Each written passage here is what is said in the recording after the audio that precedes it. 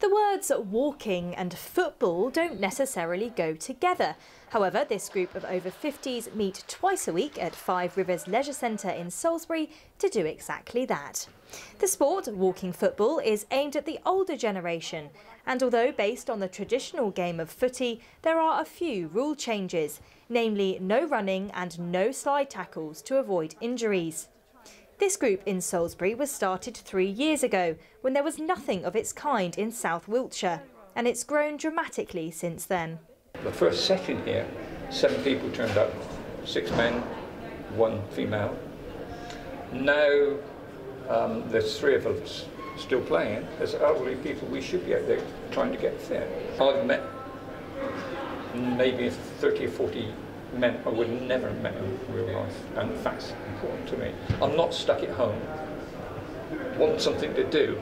Monday, Fridays, I can come down here and get back to the sport I love. This club now has 50 members, and they've been nominated for a Community Team of the Year award in the city.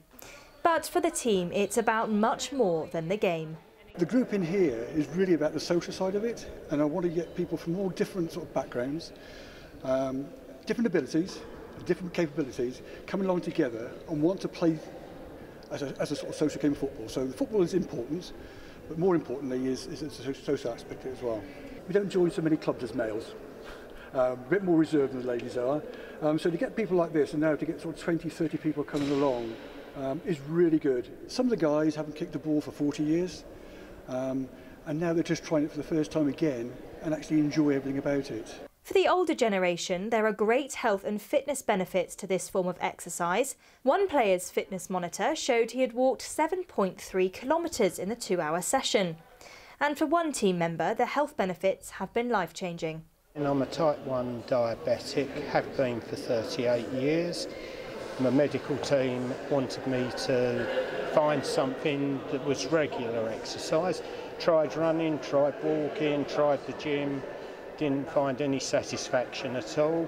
A friend of mine at church suggested walking football as I was over 50.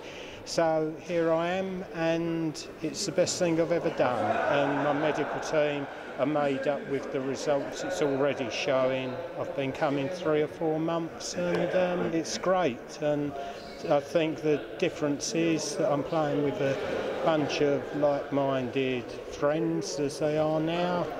Camaraderie is marvellous, and it's a win-win situation for me. Whilst players have to be over 50 to join, there's no upper age limit, and the oldest member of the team is 78.